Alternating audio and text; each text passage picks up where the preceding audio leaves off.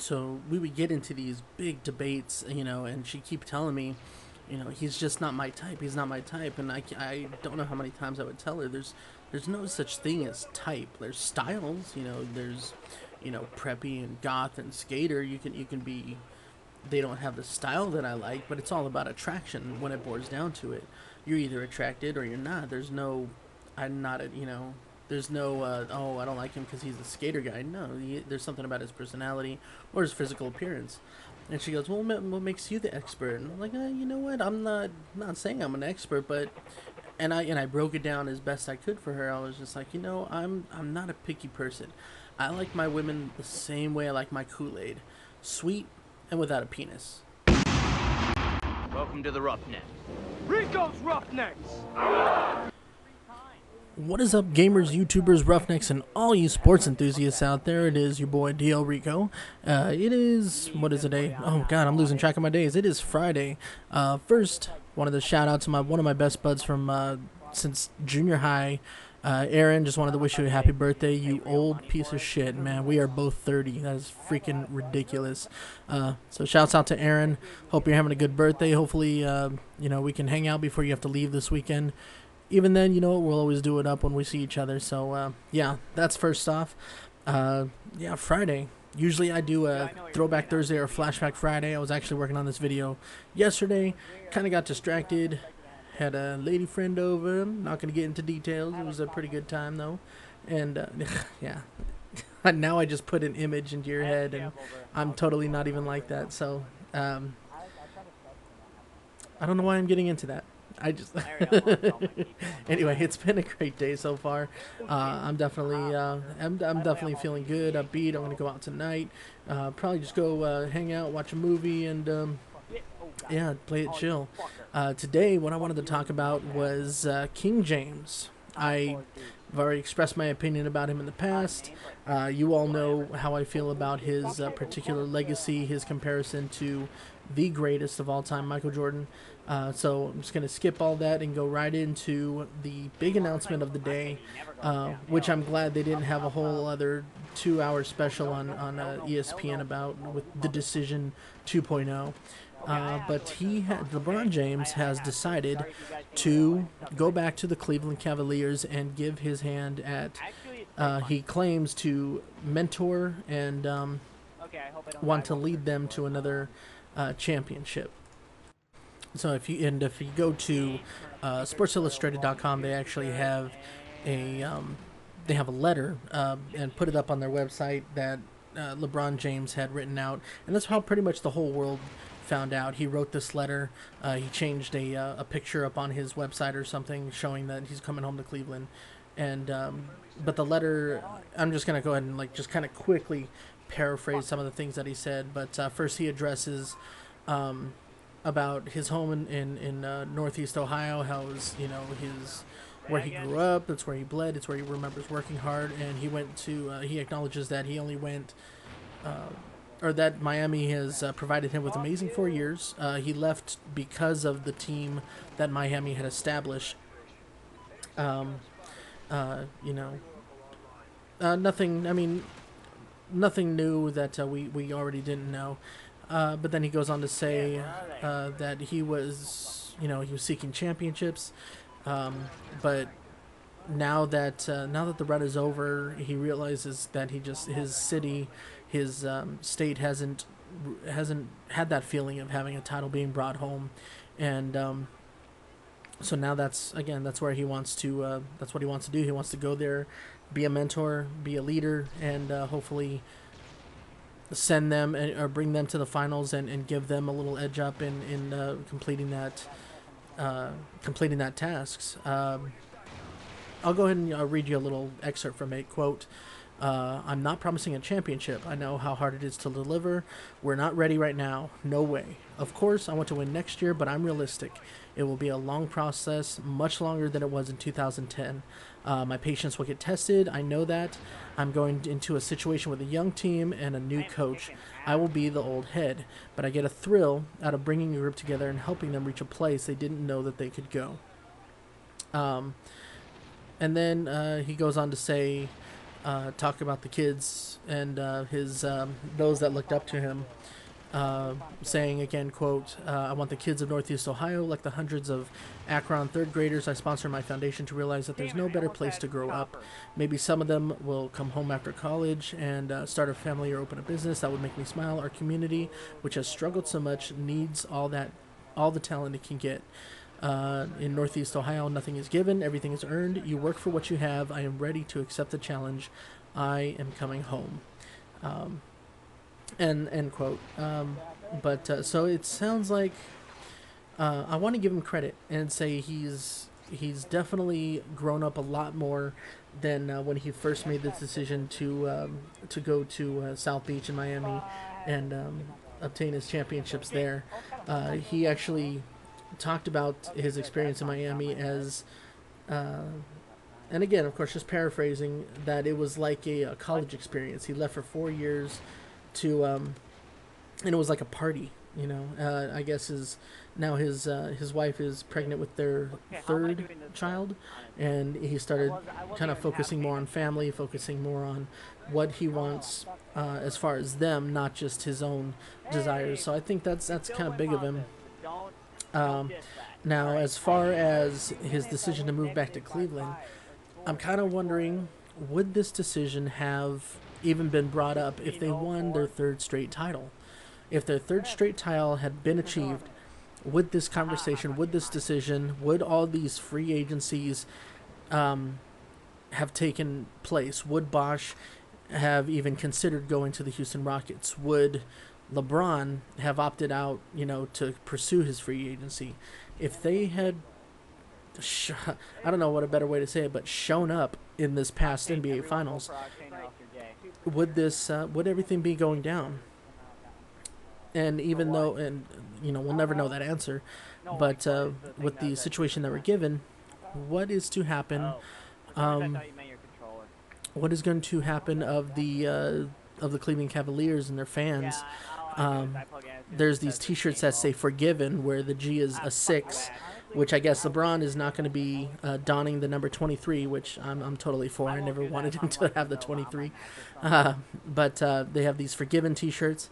Does the city really forgive him, or does he need to prove himself as that mentor, as that team leader, and as that force to bring his city and his state a title, in order for the fans to, you know, kind of welcome back with open arms?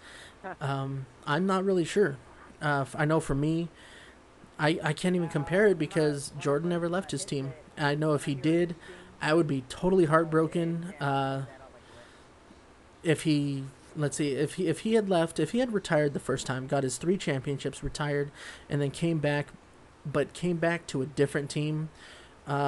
Let's say who was a good team at the time. Maybe he went to the Jazz, and he teamed up with Karl Malone, John Stockton, Jeff Hornacek, Byron Scott, and all those players, and he led them to their championship. How would I feel? And then he wants to come back to Chicago after their run, maybe getting a three-peat over there, wanting to come back to Chicago after their run, and maybe closing out his career, maybe going for another championship. I don't know, but I'm not sure. I would have mixed feelings about that. Once you've, at least for me, once you've been kind of betrayed by somebody that you looked up to, idolized, and just kind of held in this highest regards as far as just as far as celebrity icon and like kind of like sports mentor, so to speak, like my trust would have been totally shaken, and I don't know if I could have, me personally, we could have recovered like that. And that's what I'm kind of wondering about the Cleveland fans. What do they have to say about that? I haven't heard too much of it. I mean, there's a lot of shock still, like, oh, he's coming home kind of thing. So I don't really think there's a whole lot of Cleveland people that have really spoken out there yet. All the Twitter feeds are from like colleagues and other sports writers saying like, oh, you know, it's such a great move. And it's like, you never know. Yeah, I think he understands how he let people down, And actually, it does talk about that in his letter.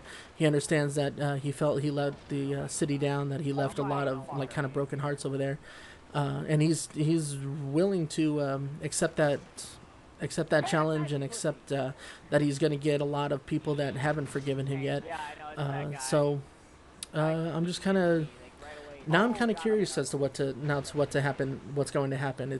It's not the same as when he left to Miami. There's no party. There's no, like I said, there's no big ESPN big decision thing. He just flat out he wrote this essay, and of course he didn't have to do. I think that's a really big and classy move of his.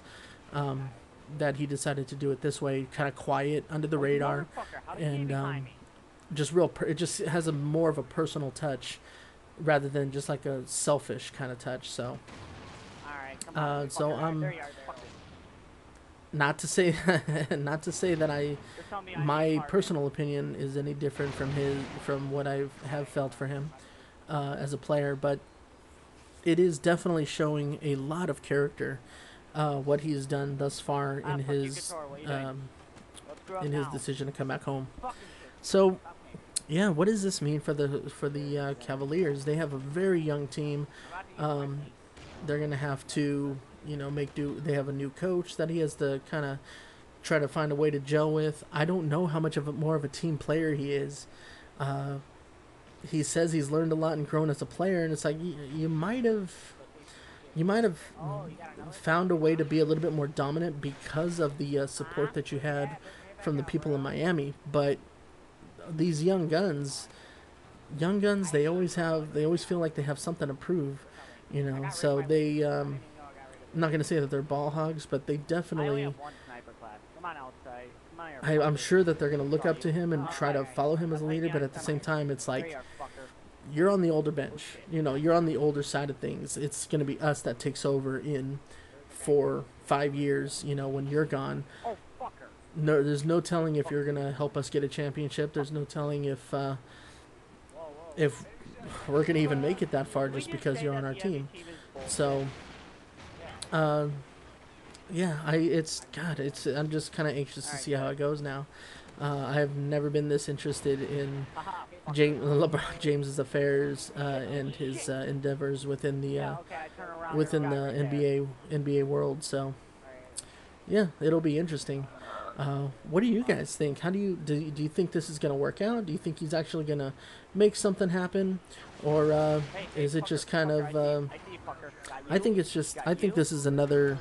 The way he's gone about it showed a lot of class, a lot of reserve, and a lot of poise, and just again had a personal touch to it. But at the same time, I think he realizes that he's exhausted his outlet over at Miami. There's no way I don't see them winning a championship in the next 5 years, even if they got rid of Bosch and they brought over like Carmelo Anthony. They have D-Wade. I don't even know if D-Wade, because D-Wade's getting on the older end, and he really struggled in these past finals. So no matter what roster you want to put LeBron with, granted with his talents and the talent that is out there to be able to combine him with, I don't think that there is a secure enough way for Miami to go out there and achieve what LeBron has wanted to and set out to do. He wants multiple championships. He wants to solidify his legacy to be one of the greatest, if not the greatest of all time. And I just don't see him. I think he finally realizes, like, I had my run. This is it for me in Miami, so I'm done. So, again, while he has a nice personal and a nice kind of heartfelt way to go about this change of scenery and change of teams in these games, I still have this. It still just seems like a selfish move. Like, okay, I can't win with you, so I'm out of here. I'm bouncing. Oh my fucking god. Yeah, just like he did with Cleveland. But anyway, what do you guys think? I mean, do you feel like this is more of a selfish thing, or do you think he's genuinely like, I was homesick this home time or whatever? I don't take for granted the experiences I've had, but I just want to come home. I know my career's like on its end, so I want to finish it out there. I don't know. There's so many different reasons and so many different variables that we can come up with as far as to the real origin of his decision making. So, yeah. So, what do you guys think? Do you think it's where do you think his true heart is at? What do you think is going to happen with the Cleveland Cavaliers? Do you think he has enough within him to lead this team, to drive this team, to motivate them, to enough skill to ensure that they maybe get one title? I have no idea. Again, it's a young team. There's a lot of building that needs to do. If anything happens, I want to say it's probably going to take at least 2 to 3 years before they have another chance. San Antonio, I know, is going to be coming back, and they're going to be just as jellified as ever, especially with the new big three of Kawhi Leonard, Boris Diaw, and Patty Mills got traded, so Danny Green. So with those, the next big three stepping up in San Antonio, they are definitely going to be a force to be reckoned with. So I don't know. It's Cleveland is. They could be happy to have him back. They could be kind of dreading it. Still kind of holding that grudge. Only time will tell. But yeah, let me know what your thoughts are. I'd like to see what if any of you are Cleveland fans out there. Let me know. As you can see, I'm kind of out of time. I will leave a thumbs up if you liked it. Subscribe if you're new to my channel, and only time will tell. Talk to you guys later. Peace.